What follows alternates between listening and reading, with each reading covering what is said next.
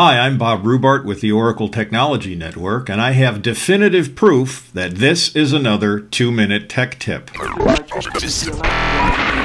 Back for his regular monthly visit is Steven Feuerstein. Steven is an architect at Oracle Corporation, and he's the author of Oracle SQL Programming, now in its 6th edition from O'Reilly Media. Welcome back, Steven. Thank you so much, Bob. Getting ready. You're all warmed up. You're all loosened up, right? Okay, so what's the topic of this month's tech tip? I'm going to talk about the lovely, unusual cursor for loop in PLSQL. All right, you know the drill. If you are ready, your 2 minutes start now.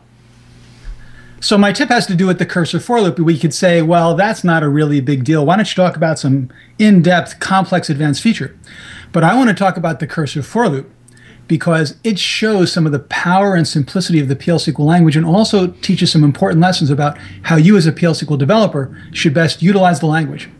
So the cursor for loop demonstrates that PL/SQL is first and foremost a database programming language. So in addition to all the usual constructs and our native support for SQL, the PL/SQL team went further and said, how can we burn in and make as easy as possible executing SQL statements inside PL/SQL?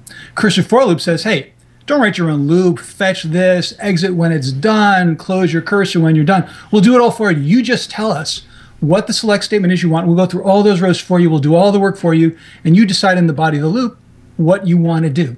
Now, what's so great about the cursor for loop, besides the fact that it saves you some time typing, is that it is actually a high-level declarative structure. You're not telling Oracle how to get the data. You're just saying, this is the data I want, and here's what I want to do with it. Now, as a result, Oracle is able to automatically optimize the performance of those cursor for loops as if they were bulk collect. In other words, instead of getting one row at a time, fetching one row at a time, it will automatically fetch 100 rows at a time, greatly speeding up your query. And you didn't have to write that. You just have to make sure the optimizer is turned on, which it is by default. So to me, the cursor for loop is a brilliant example of how we can encourage developers to move as high up in the language as possible, use the highest declarative statements possible, making your life easier, and also giving the compiler the maximum amount of flexibility to implement your statement in a way that gives you best performance. One thing though, before I'm done, never use a cursor for loop to fetch a single row. I see this sometimes, and it drives me crazy. It's an example of really bad laziness. So if you've got a single row fetch, use select into, and you'll get the best performance that way. And even if you have to write a little bit more code, so what? It's the right thing to do.